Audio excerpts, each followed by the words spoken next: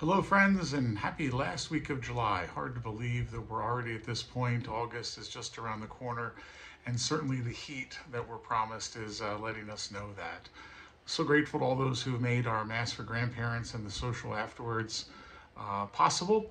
Our Humanitas, our pro-life group, is doing just beautiful things, and look for many more things in the year to come just to remind us of the sanctity of human life and the beauty of the family. And grateful to their efforts here and so much in the weeks and months coming forward. And to our hospitality crew led by Angie Bush, looking to have monthly hospitality in the coming year. It's important for our parish to get to know each other, and especially as new families and new individuals join us, that they have a place where they can just sort of sit down and talk and get to know people. So looking forward to lots of that coming up. As you see elsewhere in this email, our school is in need of teachers, 5th and 7th grade. So if you're aware of folks who have the qualifications to teach, please do reach out to Sister Catherine.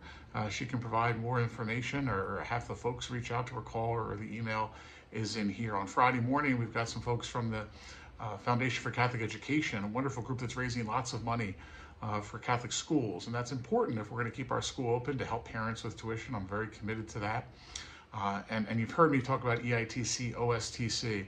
Folks, we need to work really hard, and we're going to work with this Catholic Foundation. So Eleanor and Sister Catherine and I are going to learn more about that and figure out ways that we can help you help us and make this transition. Grateful to the number of parishioners who have already steered their tax dollars towards scholarship money, and grateful for those who will be coming up as well. You see elsewhere in this email, next Monday is our last 6:30 Mass during the week until after Labor Day. Still have the 6:30 Mass on Sunday, and we'll have one on the Holy Day, August the 15th as well. This is just to provide an opportunity for Father Fong and I to take a needed vacation and retreat time. I'll be away next week. He'll be away the week after that, and then I'm going to go on retreat. So tag teaming this week a little bit, but you'll see us on the weekends. After some back and forth with some paperwork issues and insurance, we're excited that our men's AA group will begin meeting in our school cafeteria the first week of Thursday.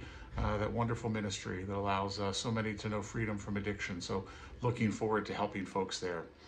Looking forward to seeing you this weekend, continuing to praise God, from whom all blessings flow. If there's anything Father Fong or I or Deacon Bill or Deacon Pat can do, or any of the parish staff, do not hesitate to ask. We'll be beginning more intense recruitment for RCIA. So if you have a family member or you yourself have never completed sacraments of initiation, now's the time to think about that. We'll be looking forward to welcoming you to complete, either be baptized or complete sacraments of Eucharist or confirmation, come into full communion with the church. Already working with a couple folks on that to allow our church to grow. So shake the trees, folks. Jesus needs us to be who we are so the church can be who it needs to be. God bless you. Have a wonderful weekend. Stay cool.